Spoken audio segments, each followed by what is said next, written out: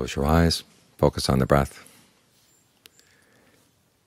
and you notice that in a few minutes you're off the breath. Sometimes it's not minutes, it's seconds. But you got to be very patient. There's a phrase they have in Thai that says being cool-hearted, chai yen. You just keep coming back very patiently, coming back, coming back, coming back. In other words, you stick with the work, but you're very patient about the results, because you know that your mind has a lot of work that needs to be done. And if you get upset because the results aren't showing very fast, then you'll never get anything. You have to stick with it very patiently, having confidence that this will work, just that it's going to take time.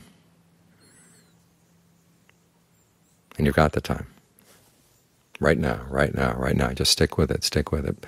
Build good habits, because that's a lot of what it is. We think the results of the meditation come in the sense of ease and well-being. That's one of the results of the meditation, but the important ones are the fact that you've developed new habits in the mind. And that's what you're doing each time you come back. Each time you stay focused on the breath, you know that you're going to about to wander off. You say, no, I'm going to stay right here. That's developing a good habit.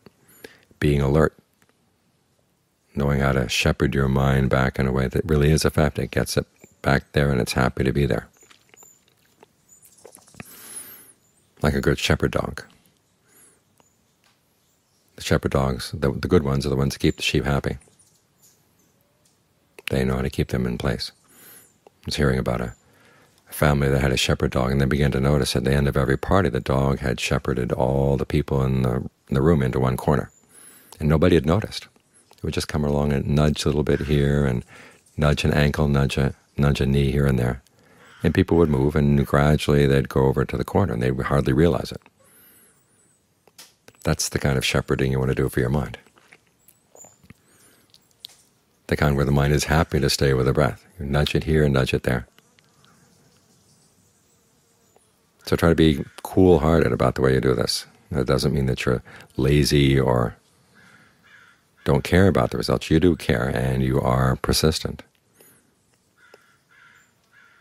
But you're not too great a hurry to see the pleasure. You realize that there are other good things that are coming from the meditation as well, as you develop these new habits in mind.